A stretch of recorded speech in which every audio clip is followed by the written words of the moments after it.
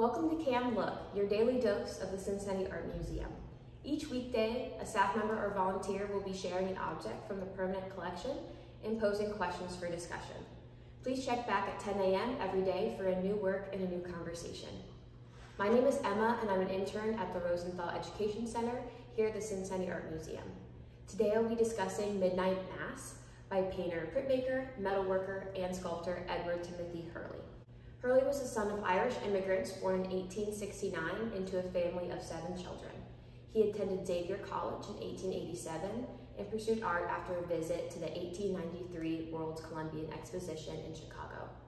Cincinnati legend Frank Duveneck also taught Hurley in the evenings at the Art Academy. Hurley worked for Rookwood Pottery for 52 years and married Irene Bishop, a fellow artist who also worked at Rookwood.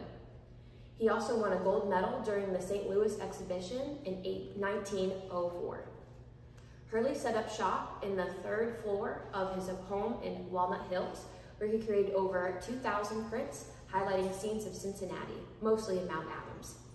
He sold his works and wrote 8 books on Cincinnati until his death in 1950.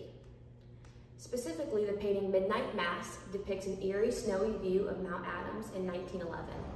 The oil painting stands 44¼ inches tall and 32 inches wide and sits in the museum's American Wing in room 117. The focal point of this painting is the Immaculata Church, towering over the dark winter sky. The Immaculata Church was founded in 1859 by Bishop John Baptist Purcell, the building otherwise known as the Church of the Steps. Purcell was caught in a storm returning from Rome in 1854. He prayed to Jesus' mother, Mary, and promised if he survived, he would build a church on the highest hill in the city if he survived the journey.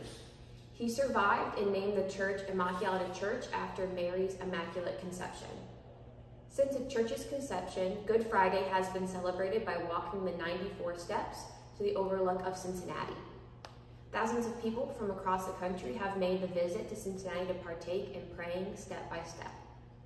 Also, according to the church's website, the building used to house a school, however, it unfortunately closed in 1976. I lived in Mount Adams for a year on Hill Street and would see the Immaculata Church when I went to bed and hear the bells in the morning. The painting holds a special place in my heart because it embodies the historical and mystical energy that I would see every day for a year. How does the painting make you feel after you learned of its history? How would the painting's message change if it was depicted on a sunny day? Share in the comments below. Thank you for joining me today at Cam Look. Check out our YouTube channel for past Cam Look videos and check back tomorrow for a new work and a new conversation. See you soon.